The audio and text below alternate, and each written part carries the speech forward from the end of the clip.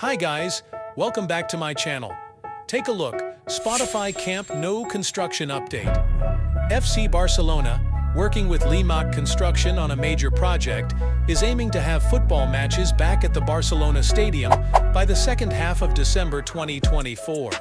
The club remains optimistic, looking forward to league matches on December 15th against Leganés and on December 22nd against Atlético de Madrid, a significant rival, to mark the return to the Spotify Camp Nou, with the first and second stands open to the public and around 60,000 seats available.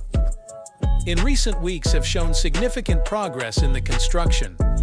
The framework for the new third stand is taking shape, covering a quarter of the stadium, with numerous transverse beams already in place to create the double VIP ring between the second and third tiers. Work on the two-story underground parking near the lateral esplanade and Goal Sud is also ongoing. In the stands, the concrete rows are being worked on to prepare them for the new seats. The first rows in the grandstand have already been rebuilt and are now moving forward in the lateral section to enhance visibility for the future. The Spotify Camp Nou is a stadium in Barcelona and the home of the La Liga club FC Barcelona since its opening in 1957.